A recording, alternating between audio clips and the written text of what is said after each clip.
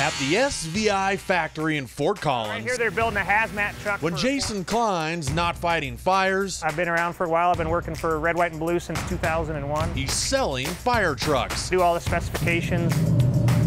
Trucks that are born right here. Trucks are all born here in Fort Collins. Built from the ground up. We build and design the truck from the ground up. From the sheet metal to a finished product. With every door, wire, and even decal put on right here. Not very many people know that there's truly a fire truck factory in Fort Collins, Colorado. And this year, they're building around 20 trucks for Colorado fire departments. So we've got a lot of Colorado pride running through this factory right now. When it comes to fire truck sales, it doesn't have to be a year with high fire danger. There could be low fire danger, and sales will still be cooking.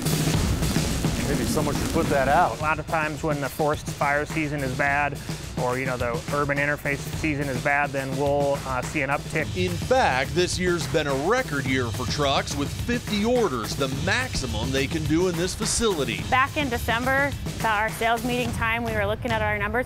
We were already sold out for the year. We could not sell another truck.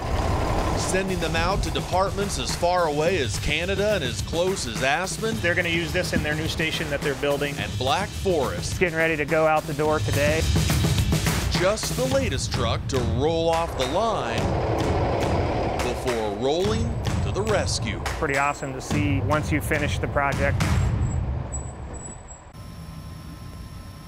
So once these trucks are finished, firefighters inspect them from the ground up, which is pretty important because these things can cost between $200,000 and $1 million. But consider this.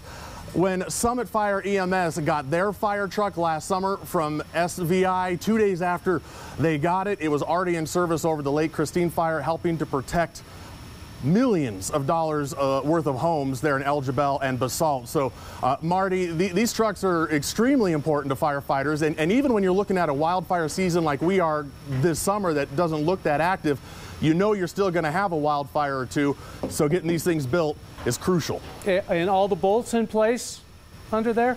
All good? They're all, yeah, there was one loose bolt in there, just barely, and I had to muscle it in, Marty, Sure. but it's fixed now. Use that old Matt Renew Yeah. hand torque wrench there, got it all tightened up. Thank you so much, Matt.